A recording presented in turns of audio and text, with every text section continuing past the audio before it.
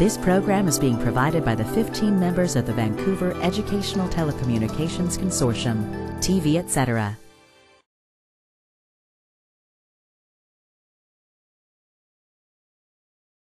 Hi everybody. I'm just going to wing it. I must be Sheryl Smith. Nothing too exciting, but if you do want to try to get a hold of me, I spell my first name with an S. And middle initial is A. And you have to figure out how to spell Smith. I'm going to talk to you later after that. So I'm not going to try to use this mic because I think I have a coach's voice. So if you can't hear me without this, then let me know. Otherwise, I feel like I have to do karaoke or something. As you can tell, I have quite a little sense of humor. That's why I'm constantly entertained. My name is Sheryl Smith. I'm an intervention specialist and a university professor. I've been working in the district for this area for about 15 years. I have a master's in clinical psych, specializing in trauma and addiction. I have 27 years of being clean and sober. So between my experiential knowledge, my academic education, and I think professional experience, I think I'm pretty well versed to provide you with some information that I think that would be beneficial for you to know. So I believe in a little audience participation. So if there's any questions that you have at any time, please feel free to just ask, and I'll do my best to try to answer them. Okay? What I'm going to do is introduce you to, I not only have an hour, I'll probably go over, because I'm going to have a captured audience. But what I have are, hopefully you will learn by the end of today, the newer drugs that are available in this area, so you become more mindful. So it's a combination between drug and alcohol education and drug identification. So it's one thing to know of a drug, but how on earth do you know what it looks like? For some crazy reason, I don't know why they wouldn't let me drive with all those drugs in my car here to actually show you. So what I like to do in every presentation is that I wear, I like to hand out this bracelet. And I do my best as an adult in this world to model respect, because all of us as adults are really role models 24/7. And I think it's important that we become more mindful about how we conduct ourselves, particularly with young people. So the bracelet says, humankind, respect others. And it's my way of remembering that every day when I wake up, it is my responsibility to empower another human being and to conduct myself in the most respectful way possible. It doesn't matter what color, what race, what ethnicity. I mean, we all have such a rich diversity in our world, and yet we have such big misunderstandings. A lot of people are turning to substances simply because they're looking to self-soothe. They're self-medicating. And my intention is, hopefully if each one of us take responsibility about how we conduct ourselves in the world, then we get to make changes. And that includes around substance use. If you're an adult who uses, and you're trying to tell a young person not to use, you are losing any credibility whatsoever. So it is important that if we're going to be promoting a healthier way of being in the world, I'm asking you to at least maybe look back at yourself, take an inventory of what you can do differently, and then join in this effort for a healthier way of living. Does that make sense? Okay, so I'm going to hand these out. You're more than welcome to put them on. You can save them, give them to your children, the neighbor. You can put your name on the inside in case you forget your name at a certain age. I know that's happened to me. That's great. Thank you. No, happened to me. Leave this with you. Okay. So is there a way to turn the front light down? I think so. Or are we going to go completely dark?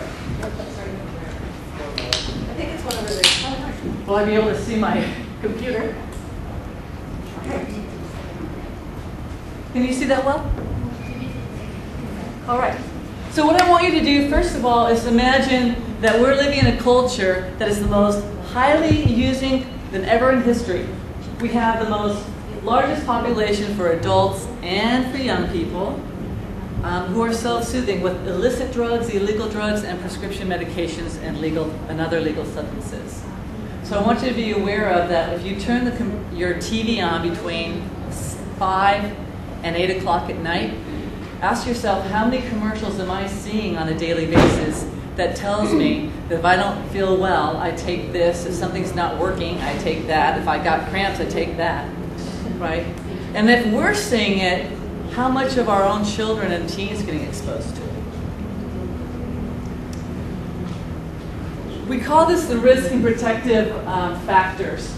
And when we're telling young people to just be their own person, say no to drugs, come on, be stronger, what we're really talking about, what we're trying to do is teach moral development and character development. But it's really beneficial to understand all these rings of influence that contribute to our young people's decisions, including substance use. So let's say this is a little person, little child that's born into the world, and they are immediately going to be influenced by what's going on in the home. It means extended family besides your family of origin, which you're being born into. The family itself is now going to be influenced by what's in their community. If I'm living in a community that's impoverished or has a high risk of crime and substance use, that's going to have a direct impact on the family, which then is going to have a ripple effect into the developing young teen or child. On top of that, what kind of environment do you live in? You know, the environment could be worldwide events as well that's impacting what's going on. Do we live in a toxic community? Meth being one of the highest Vancouver used to be one of the highest methamphetamine labs in the US.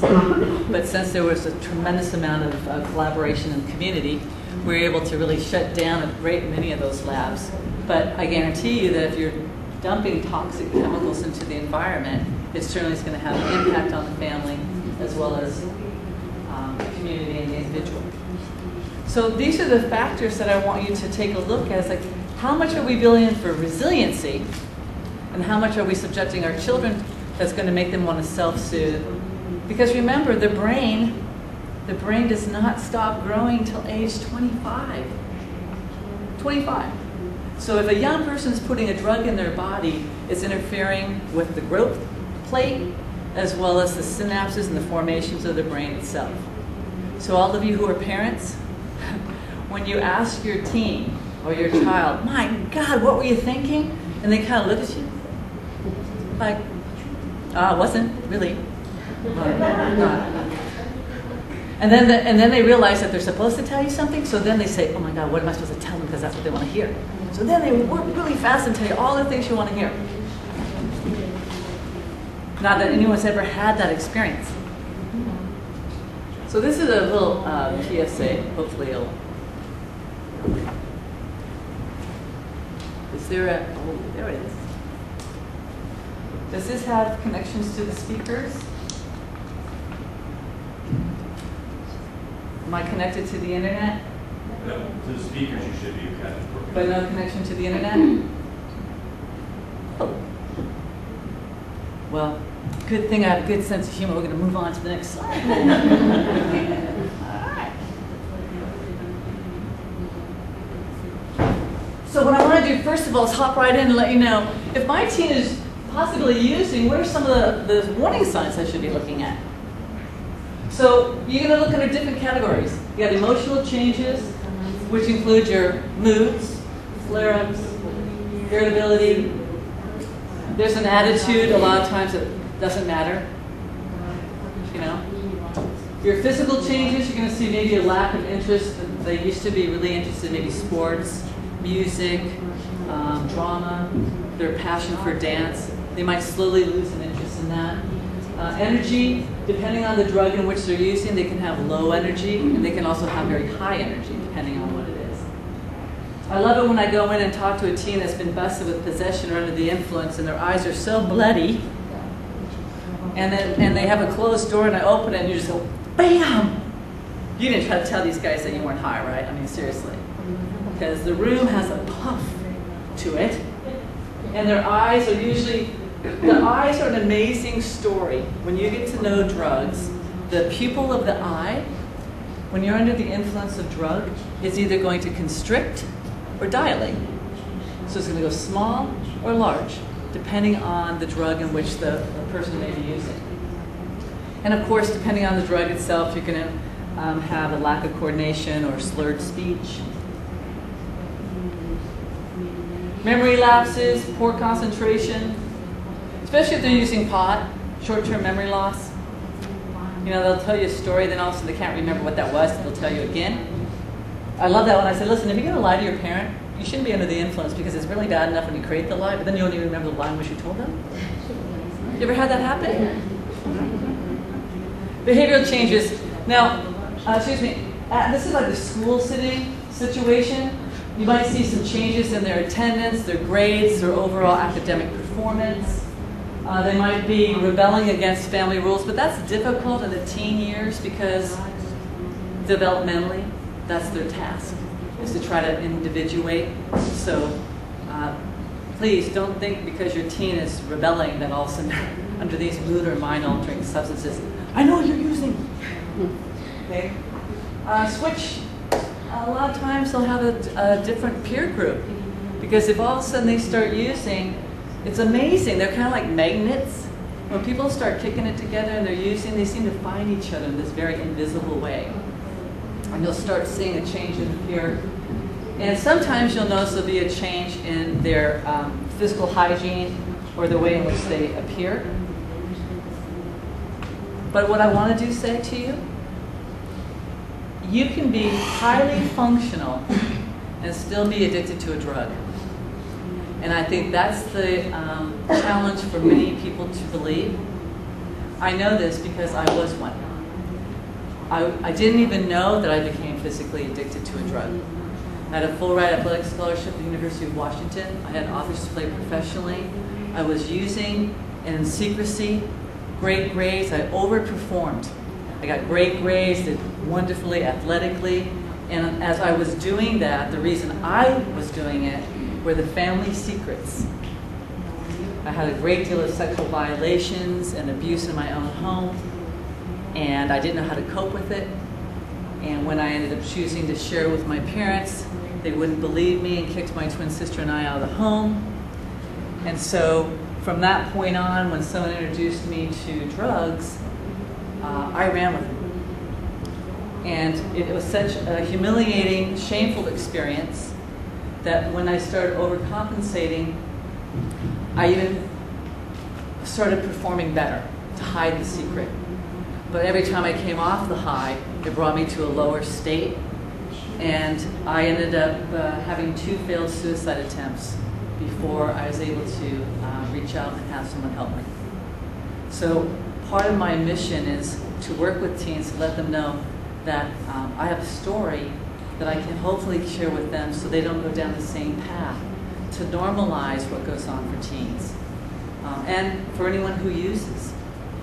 People ask, why do people use? What motivates teens to start using or engage in drug use? There's 2, as a mental health therapist, there are 2 needs that have to be met your whole life. The need for a sense of belonging and to be loved, valued, and have purpose. Okay? Everyone needs those. Well, when you're a teenager and you're just now coming into this part of your developing of self, the need to be fitting in is huge.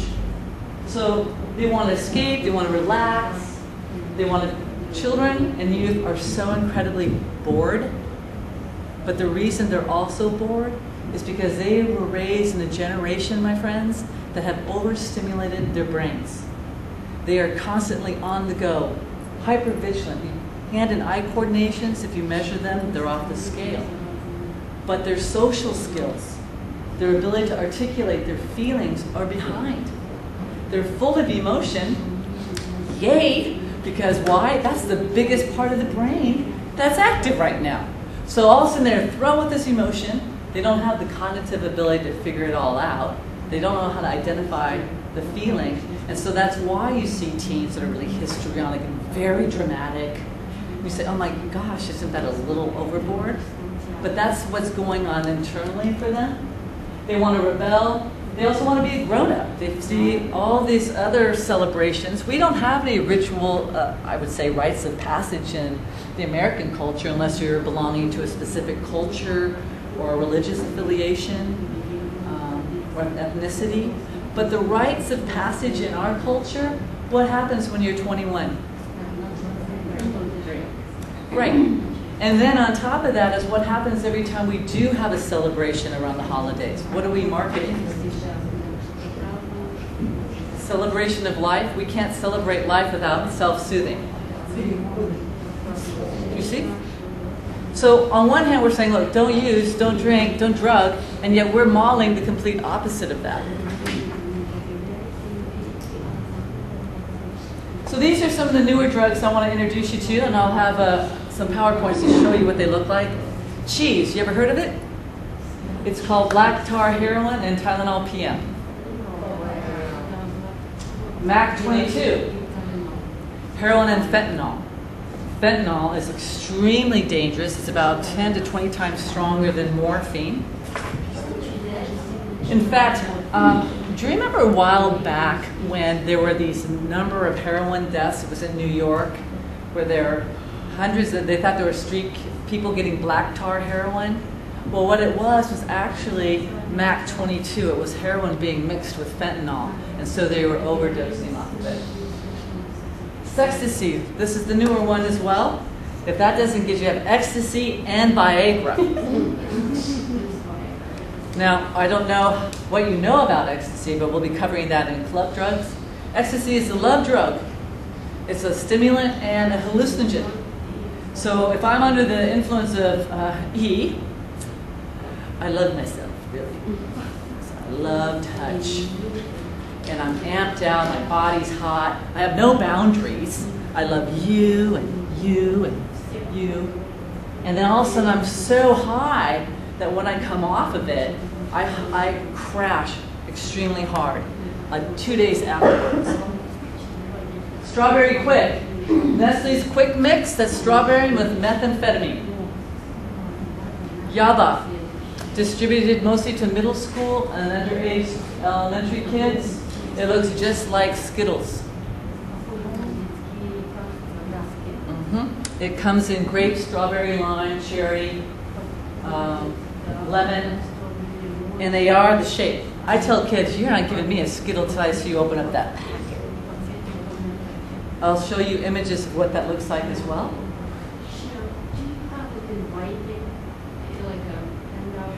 I can hand that. I can get one for you. Absolutely.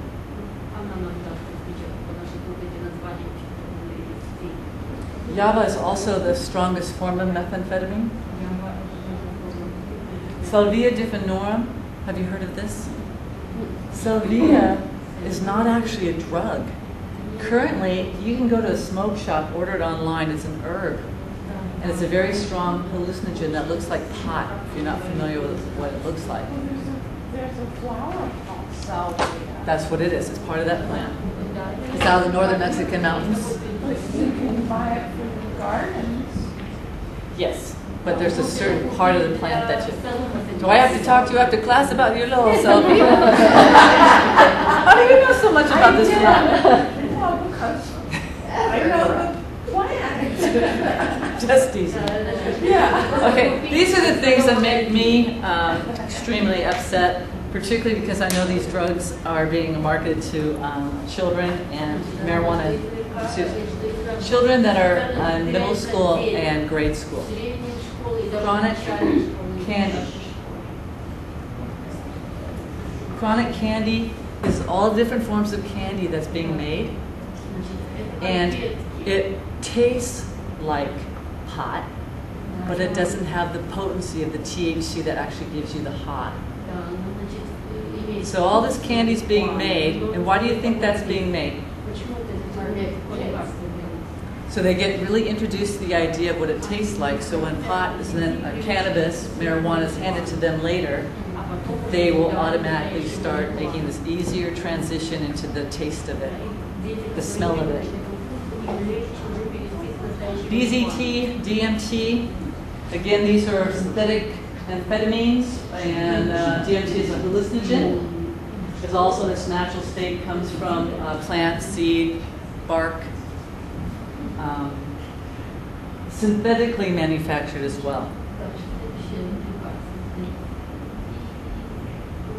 DXM, main ingredient, you know that's in cough syrup. So be aware that just because kids may not be accessing other drugs, they can be going right into your medicine cabinet. Okay? They can be going right in there and just drinking those cough syrups like crazy, just to get the buzz, the warmth of it. Cat is another flowering type of evergreen shrub. It's got 2 different types of stimulants that are involved in it. And it costs somewhere around $15 to $50 a bundle, which is anywhere from 20 to 40 stems. 2CE is a synthetic psychedelic drug. Have you heard any of these? Yeah. These are things that are just coming in more and more into Clark County, into Vancouver. And these are the things that are also readily available to our youth and teens and children. With 2CE, you have a tremendous amount of complaints from children or youth that they'll start talking like they have TMJ, excuse me. Their mouths were hurt. They'll have a tremendous amount of tension in the jaw. There's a sentence heights, they're paranoid, they're fearful, because it's a hallucinogen. I wanted to jump into prescription medications right away because prescription medication is the #1 drug of choice right now among our youth. It's equally as desired as marijuana. Unfortunately, this has a huge risk of a lot more deaths and a lot more seizures and other physical complications. Every day, 2,500 teenagers will use a drug, a prescription drug for the very first time. I'd like to show you this, but we aren't connected. So people say, well, how can that happen? How is it that people end up using it? Because if you have this desire to get high, it will always overrun the perception of risk. So that's why kids will say, well, you know, I've already tried this, it's pretty good, there's no risk. So the information they get minimizes the potential harm, so they just go off each other's narrative, their own experience. And what I try to teach young people is that our brains are completely different. If everyone in this room started using the exact same drug at the exact same time, we would get to addiction at a different rate, and how those drugs would interact in our brain would be different as well. So your 12 to 17-year-olds, if you look at the amount of prescription drug abuse, that combination is more than if you take ecstasy, crack cocaine, heroin, and methamphetamine combined. So they're using more prescriptions compared to these in a combination. 60% of teens who have abused prescription painkillers did so before age 15. You need to know the average age of onset of drug use and smoking is anywhere between 10 and 11. So by the time those young people come into a high school, we're not doing prevention, we're doing predominantly intervention. And this is why I really want to advocate for every school district to have prevention specialists within elementary and middle school, because our education for teens and children must start earlier. That's why it's very difficult, because I have many adults saying, well, my child, not my child syndrome, because we keep thinking the onset of drug use starts in high school, when really it doesn't. So there are just as many new prescription drug users, 12 to 17, as there are marijuana users. So where are they getting them? Guess where? In your homes. So I always encourage people, please take an inventory of the substances. And you know, not my son, not my daughter, well, not their friends. Believe me, they take them. And then what happens is that they come to the school and they share them. They go into the bathroom, they cut them up, they snort them. They pop them at lunch, they put them in their drinks in the morning. So you need to be aware that, and also, remember I mentioned about modeling? Here's a great example. There were 2 students in one of our schools. One of the girls brought a pain medication to school because she had a bad back. It wasn't initially prescribed for her, but it was in the house. Her mother had the prescription initially written for her, and the uncle called and said, I threw my back out. Can I take a couple of those Percocet that you had? And the mom said, sure, no problem. You're my brother. So what did the mom model? Exactly. It is okay to share the pills. So the young girl comes to school and realizes that her friend's not doing well. She aches, so she gives this Percocet to another student. Really out of quite being innocent about it. I mean, these are really some great kids, but just a horrible incident, being naive and ignorant by watching what happened at home as well. So I don't think substance use at all is a laughing matter. There's no such thing as a safe drug anymore. Even medical marijuana is a controversial subject, but it's not one I'm going to promote. We'll get into that a little bit later.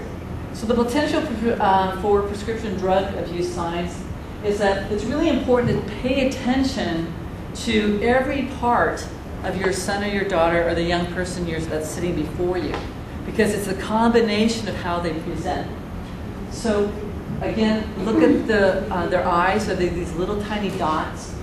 Are they having stomach complaints? Do they feel nauseous? Do they say they feel flu-like? Are there respiratory difficulties? Are they anxious? Are there mood swings?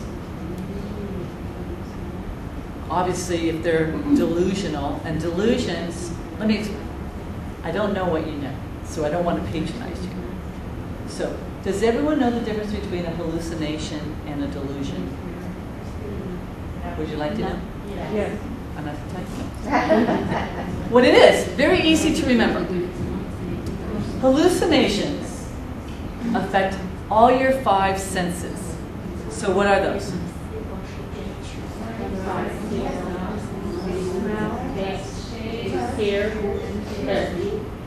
You don't want to? And you know what's so great about that? Then any drug that you say, that you hear is a hallucinogen, you know that that drug is going to affect one of those or more of those senses. So that's why when you see people talking to their imaginary friends, now Bluetooth's a bad thing. Because in my car, it's in the speaker system, so I'm driving down the road and I'm like, do they think I'm psychotic? I'm just talking away. But you want to take a look at, okay, what's the color of their skin? Are they flushed? Are they sweating? Do they complain of what we call tachycardia, where the heart goes really, really fast, like heart palpitations? Are there some slurred speech, dizziness? Which is really interesting because when you're used to seeing someone on particularly like Vicodin and other pain medications, they're slower in their speech because they don't realize that the regulation of how quickly they deliver it is much slower. You explained hallucinations, but you forgot. Oh, delusions, right. See? Yeah, listen, right here. This is why you do not want to do drugs, okay? I am a walking example. No. Must be that? No. Okay, delusions are real life possibilities that aren't true. An erotic delusion would be, for example, just based on a true story. I was a therapist in training in Barron. I wasn't supposed to have psychotic clients. And the presenting problem was there was a woman who was not getting enough quality time with her boyfriend. Seems reasonable. She comes in, and I was like, okay, where did you meet? She said a book signing, and that he was also a DJ. And I do know that this, in California, sort of was. He was definitely a DJ, and she was talking about all the things that they used to do, aren't doing anymore. I said, this sounds like it would be better if we indeed had some couples counseling so I can get a better perspective on what's going on for him. So I got the phone number, and I call this man. He's a DJ, all right, but he has no clue who this woman is. That was what we call erotic delusion. So real life possibilities. When you start tweaking on methamphetamine, stimulants, other types of drugs, and that paranoia kicks in, they'll create a story that's not true. Example, someone's following me. I know you're cheating on me. I know you're lying to me. And they really do believe it. Thank you for bringing me back to that.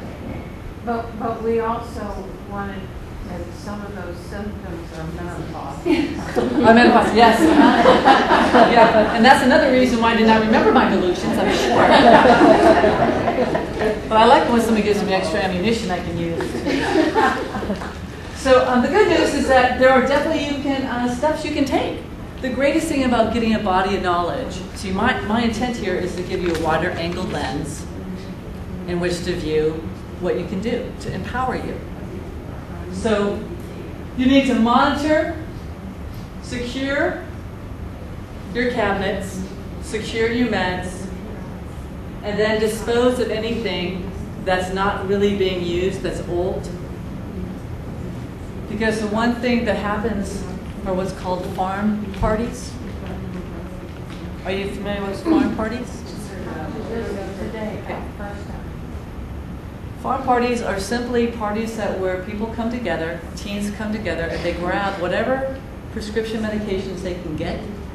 They come to a centralized location, they dump all the pills in a bowl, and they randomly grab whatever they want. Tell me what the risk is there. Any questions? How do you dispose of the medicines you're not using anymore? That's a really good question. What I've done is I've gone back to my doctor. Because you don't want to put them down the toilet anymore because they go into our water system. So that's probably why we're a little loopy. Yeah. I'm going to blame it on the water. So yeah, don't put them down the toilets. People want to just crush them up. I still would say, I try to dispose of them by just going back to the doctor and say, would you mind getting rid of these? Does anyone have any other ideas that they've done? Someone told us to take them to the police station. Take them to the police station? Okay. In some places, but not Walgreens, but where my sister lived in Chicago, her drugstore would take them back. Oh. So you might want to call the drugstore that's closest to you as well. Well, and see. Walgreens does. Walgreens won't? No, and I don't know about the others, but I know Walgreens does it because I asked. Well, what I wanted to know is, would you like to know about club drugs? I have to decide which drugs to cover for you in such a short period of time. Club drugs? Club drugs are probably the most frequently used drugs that are on campuses in Clark County, and they're usually at parties or raves. What about younger kids? Can you cover the younger kids? Yes, they have access to them as well. Raves, it's really interesting. This is where it's important to get educated parents, because there was a young female 10th grader who told her mother that she was going to a rave, and she told her mother a rave was a dance party at school. And a rave is a very large, what I call covert party, where most of that information is being shared on the internet, and is usually held very late at night in a warehouse or at a park. And they run from early, I'd say probably about 10 o'clock, 11 o'clock at night, all the way through into the morning hours. And sometimes, depending on the location, they'll go for a couple days. And this is where you're going to find all the different types of club drugs, which I will go over. Can I ask a question? Is the club drug one also that you can put your drinks? Yes. GHB is one of the club drugs. GHB, which I'll cover. It's odorless and clearless. It's the new rape drug, newer rape drug. How long has that been out? It's been out probably, I would say it's taken off really more within probably the past 5 years. But I'm seeing it more now than ever before. And the danger in this is that I'll cover that in a little bit. Let me just pull this up real quick. I want you to think about drugs as this: uppers, downers, and all-arounders. Because drugs are either going to elevate you up, your entire central nervous system, your respiratory system, everything in your body is going to go high, or you're going to drop low. Those are going to be your depressants. And then you have a combination of different drugs like your hallucinogens, opiates that can give you maybe a little different experience. Cannabis is a category in and of itself. So let me go over a little ecstasy right now.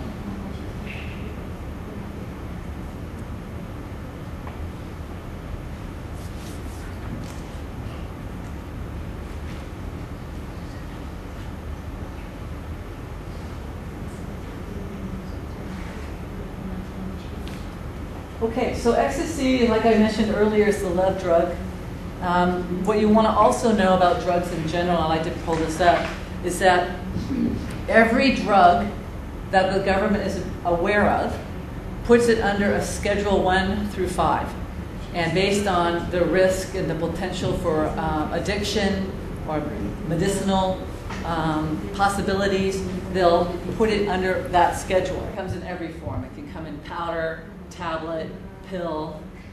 It can be put in different types of drinks. It can be put in pot. It can be put anywhere. You can cook it.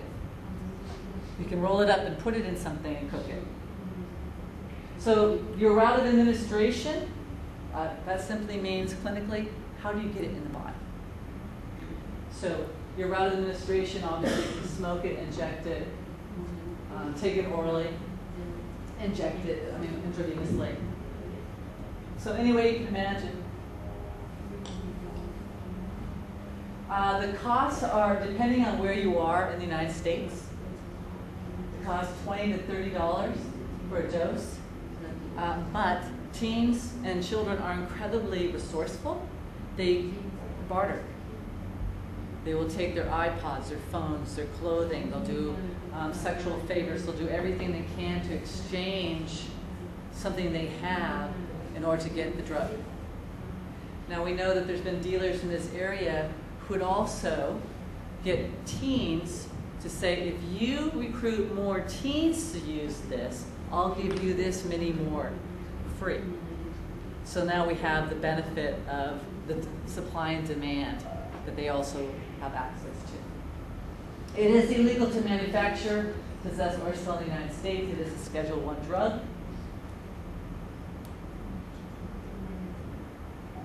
Talk about that.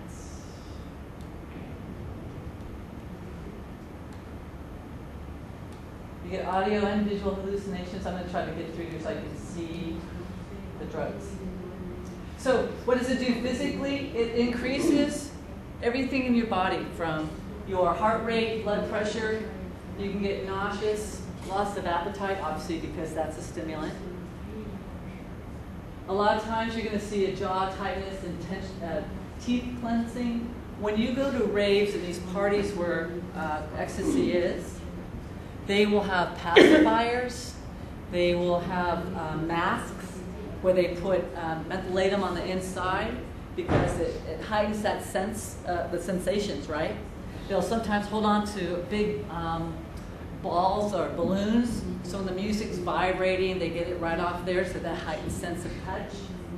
But many times over, you're going to find dentists are becoming more and more aware of not only meth users, but ecstasy users, because you're going to get a decay of the teeth, and you're going to see a lot more problems with the jaw.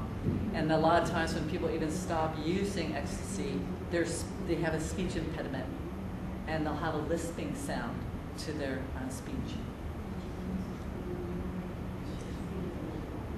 So again, when they burn out, they burn and they crash hard. So you might wonder, they'll say, you'll say to your son or your daughter, I don't quite understand why you're sleeping so much. You didn't used to sleep this much, and you're crashing for the next just a couple days.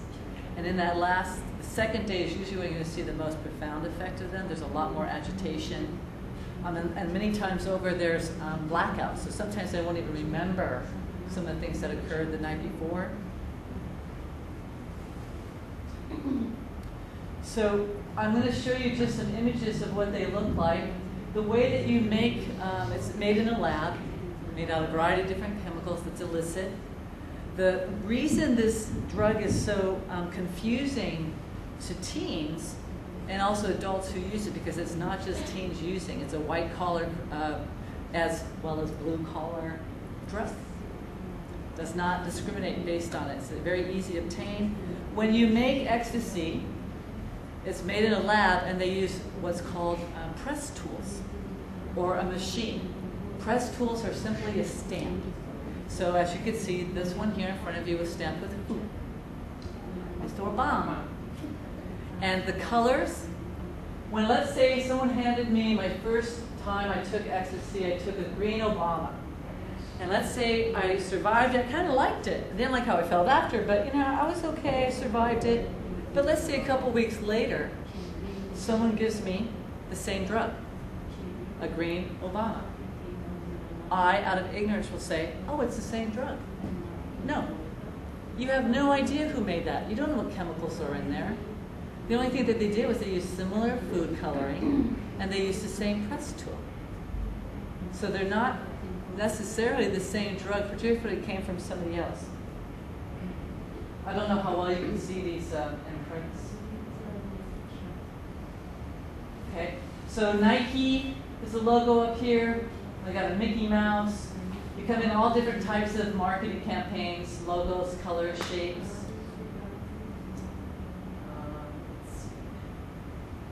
As they become more and more reshaped, what you're going to end up seeing here is that some of them are going to start looking like vitamins.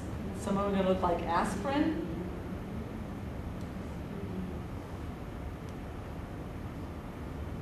Over. These capsules are extremely dangerous because when drugs are put in a capsule, very easy to add others. So when people get these, they believe it's just straight E, when really on some of these, I know you can't see it, this has methamphetamine in it as well as caffeine. You have caffeine and meth and MDA here. So depending on who's put it together, usually ecstasy is not just the chemicals. You've got other drugs that are thrown in as well, including baby laxatives and baking soda. Again, just a variety of different logos, the press tools, Volkswagen, anywhere from Mercedes, Nike. They even have one for Buddha. Mm-hmm.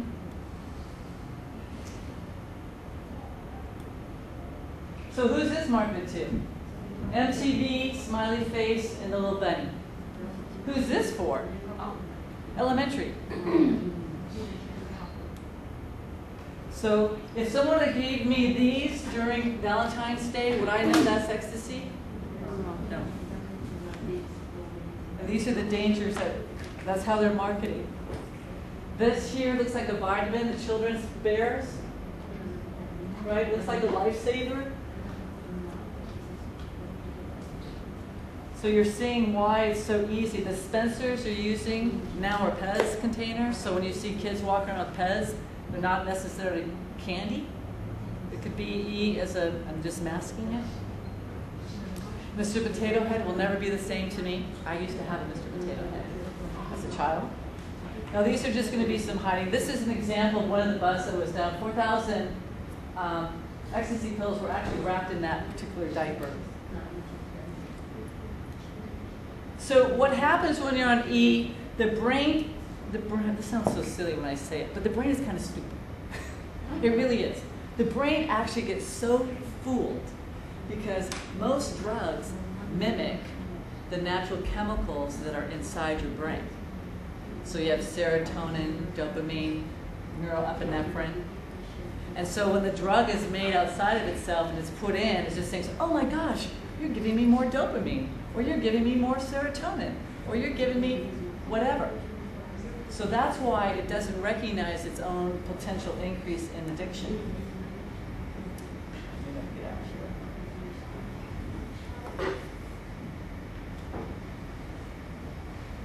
I'm running out of time. Are we doing okay? Only got like 8 minutes left. 8 minutes? Oh my goodness. This isn't going to work. All right.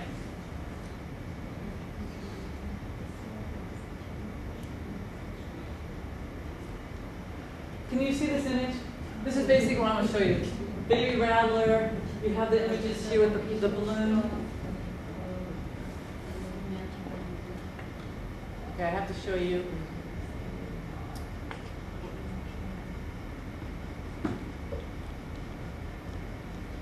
I'll show you JHB.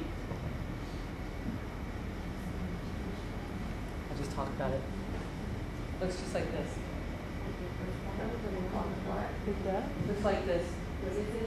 It's odorless, it's tasteless, and it's clearless. You're referring to what? GHB.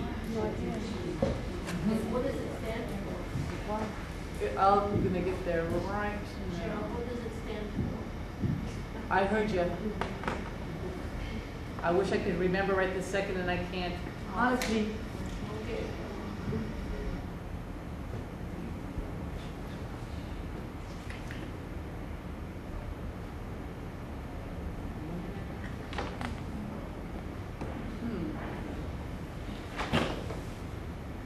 I don't think I have it.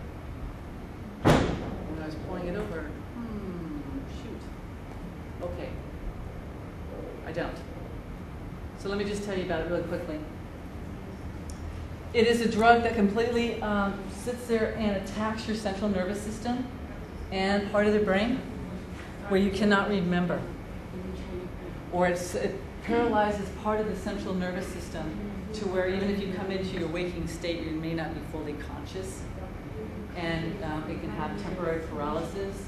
There were 2 young women in one of our schools who had gone to one of those local AM/PM gas stations and asked adult male to please buy them some alcohol.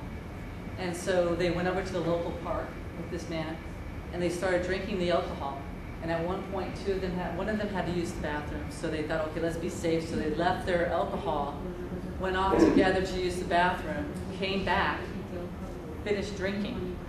Next thing they know, memory-wise, is that one of them woke up to look over to see her best friend being raped. She couldn't get up.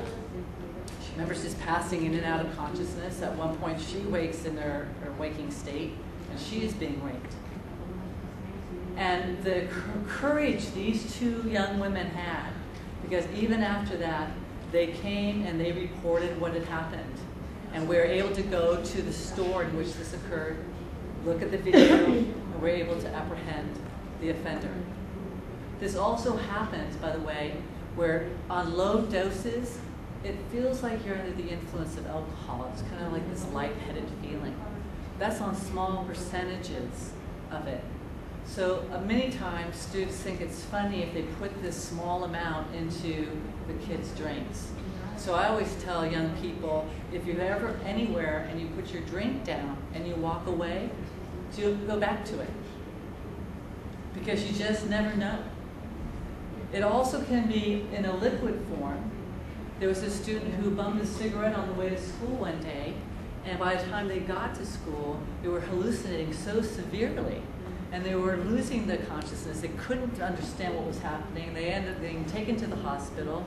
Come to find out, the cigarette had been dipped in liquid GHB as well as another hallucinogen. So many, many drugs are getting tainted. Let me ask you some questions first, because I know we're running out of time. Did I give you too much information in a short period of time? Okay. Any questions? What's the most widely used drug right now?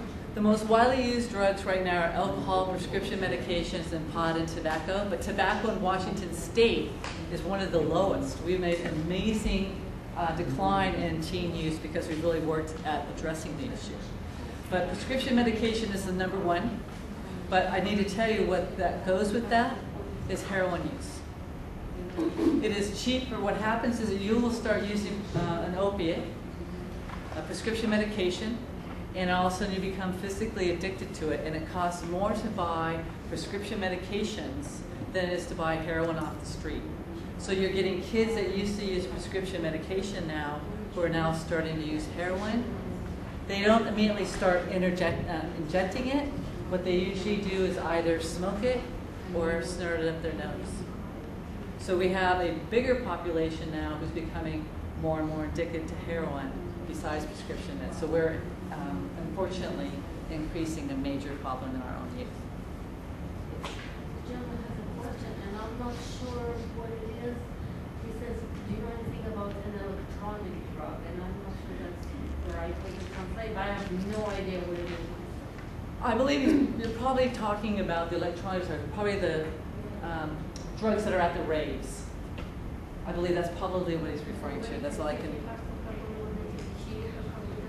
Is that a lot of music?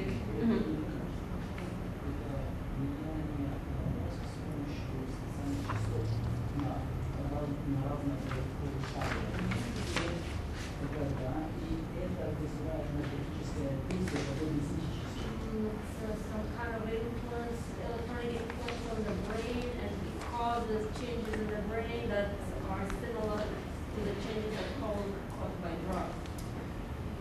I wish I'm not sure. All I can think of is, does anyone know what is it? Video games?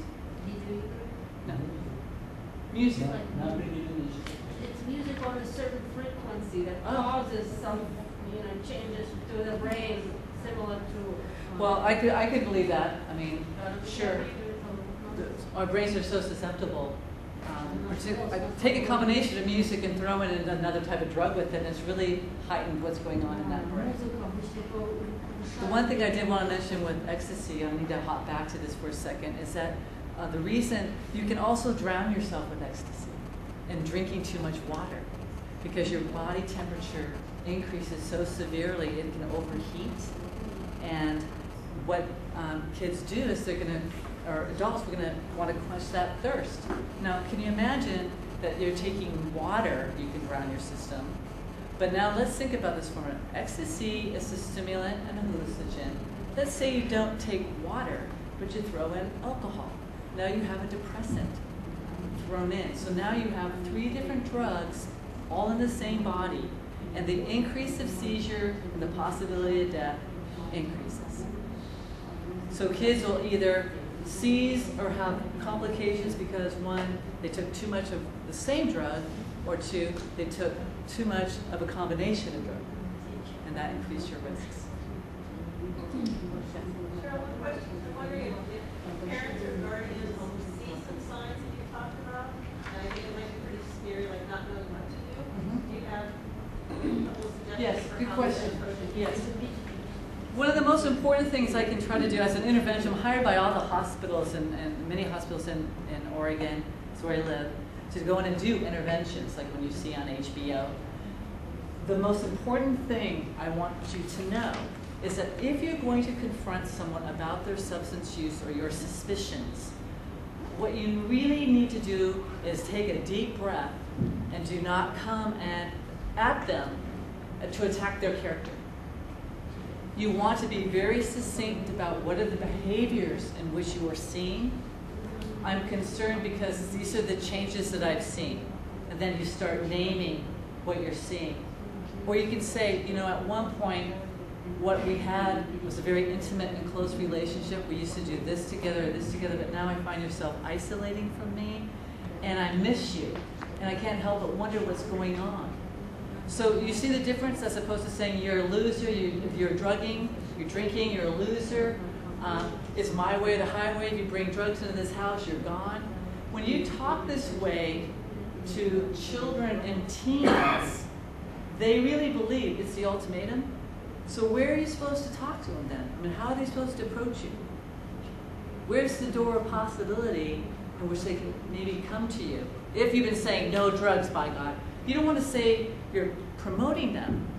But if I find out my son or daughter are using, the way you want to do is sit down and say, I've been told, or I strongly suspect that you're possibly using. And before you answer it, I just want you to know that most important is in my relationship to you. And I really would like to know more about, if it's true, what the experience is like for you, what's there for you, what's drawing you into it. Because I want my relationship with you. And there are times that your behaviors may not like, but I love you and I want to be a part of your life. Does this make sense? So I'm not saying it's okay. But I'm certainly trying to find a way to reach them. Yes? Now, the prescription drugs, would that be a treatment? I mean, because I've confronted my daughter on the outside locations. Now, is the treatment the same like as a regular street drug treatment? You know? Well, depends. I personally believe that most of the time there's a mental health issue with a substance use issue, depending, unless of course it's an early onset where you caught them earlier. There's usually the stages of treatment where you can try to get them to go to a 12-step meeting that's free in the community. And if they can get enough support around them and education, they might be able to stop on their own. The next is they go to an it's outpatient treatment where they'll go so many days a week at a certain treatment facility. They still have their life during the day, but in the afternoon or evening they might have specific hours, so many days a week. And they build in a different support, get more education. Least restrictive is residential. And residential treatment centers specialize in all different, it depends on the treatment center. They might just specialize in opiates, or they might specialize in co-occurring disorders where you have a mental health issue. At the same time, you have a drug addiction. Co-occurring disorders and dual diagnosis, they kind of get interchanged. When really they say, well, we're a dual diagnosed facility, you have to get really clear. I mean, clinically, to me, a dual diagnosis, like I might be what's called polysubstance dependent. Like I'm using more than one. I might be addicted to tobacco, alcohol, and a prescription drug, or maybe pot. So if I'm addicted to 3 or more, that's polysubstance. Okay. So it's important to find out. That's why it is important first to get a UA, a urine analysis, to find out what is in their body. Because I had 3 teens who came to me who had been using Best of Friends, and they'd been smoking pot, and they had heard me talk about the idea that it could be other things are in it. So they went and had a UA, a urine analysis done. They were terrified to find out that the pot they had been smoking for so long had heroin in it. So it is important to find out what actually is in their body, no matter what they might think they're taking. The other is to find out have what's called an assessment, an evaluation to determine where they might be on their line of use, you know? Because there is a way to determine that clinically. Are you swabbing the inside of your mouth now? There are different types of tests. You can do hair follicle, you can do the inside of the mouth, you can do the UA, you can do blood. Now methamphetamine, for example, leaves the body very quickly, so it's all about timing. You know, so it doesn't attach itself to like the fat cells in your body. It really attacks more into the area that you flush it out. Okay. Methamphetamine is a monster, and it's a monster because when you use, I don't have a chalkboard. Do I have a chalkboard? No. Okay. We're going to measure this. Here's my mood. See my line? Okay. When I take methamphetamine, my serotonin and dopamine go up here, okay?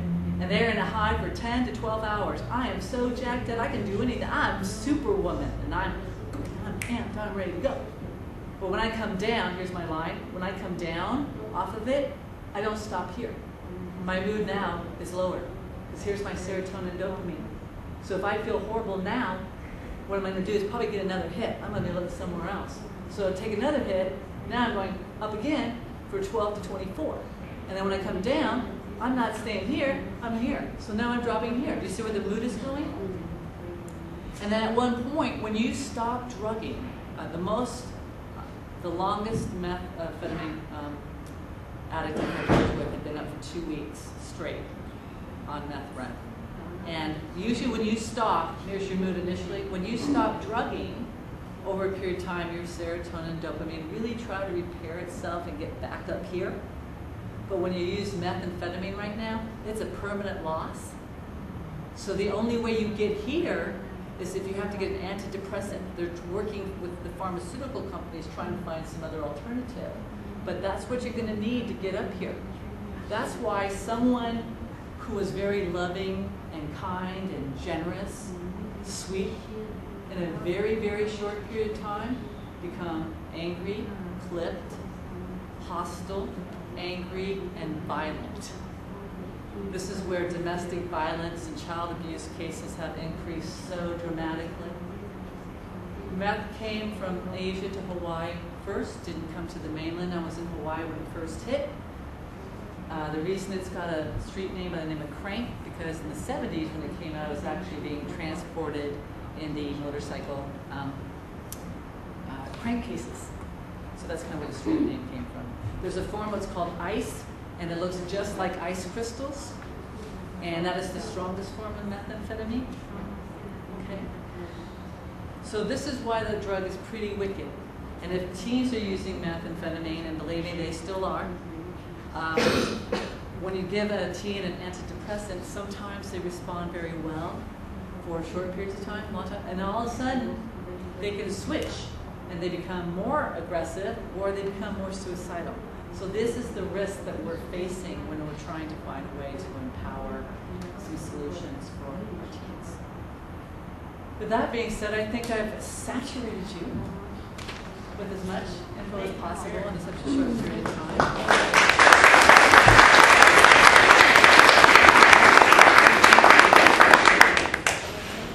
If you do have a loved one that you're worried about, that you really believe you've done everything that you know how, I recommend probably consulting with someone who specializes in addictions, or at least with an intervention specialist.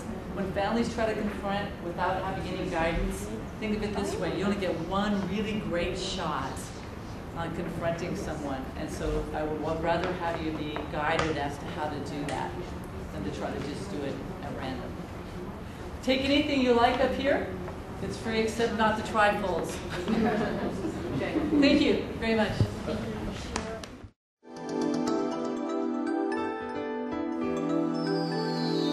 This program is being provided by the 15 members of the Vancouver Educational Telecommunications Consortium, TV, etc.